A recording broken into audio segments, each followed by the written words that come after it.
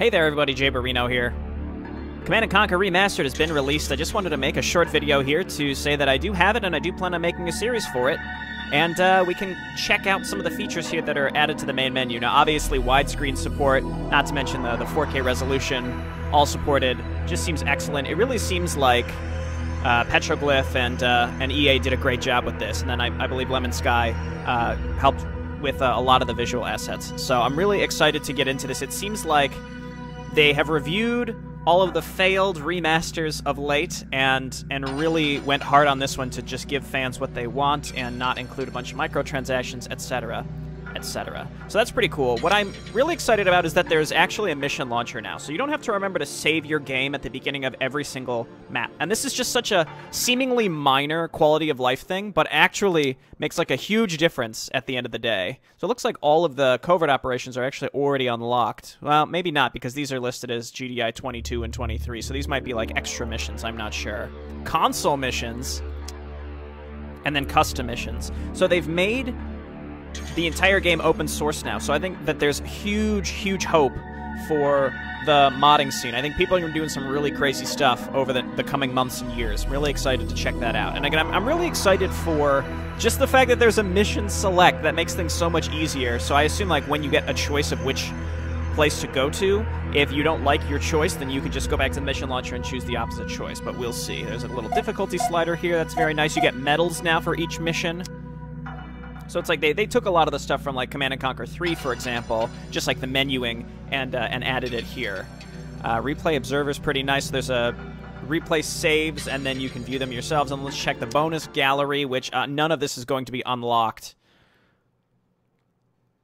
But very cool. I guess welcome back, Commander.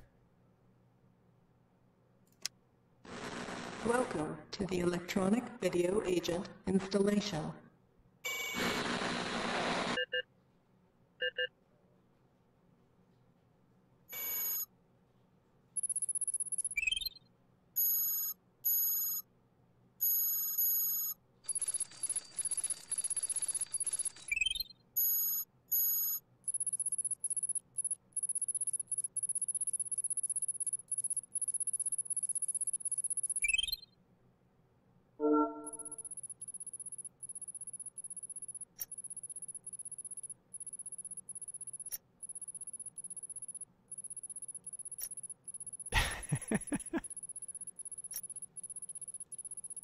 I see the resolutions in the bottom right ticking up.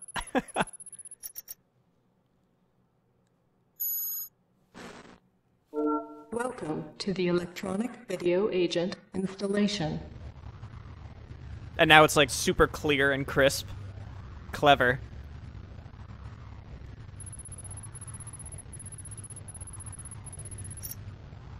Sound blaster.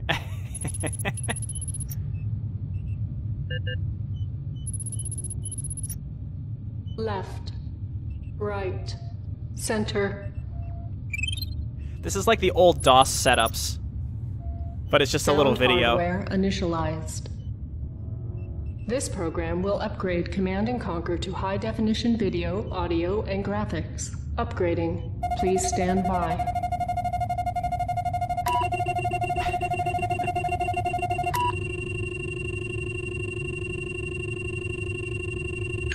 For last-minute changes and notes, please examine the README file.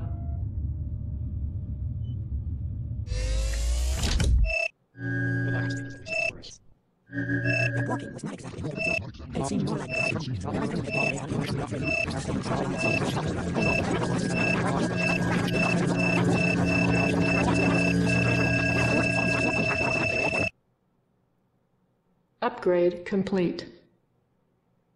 Welcome back, Commander.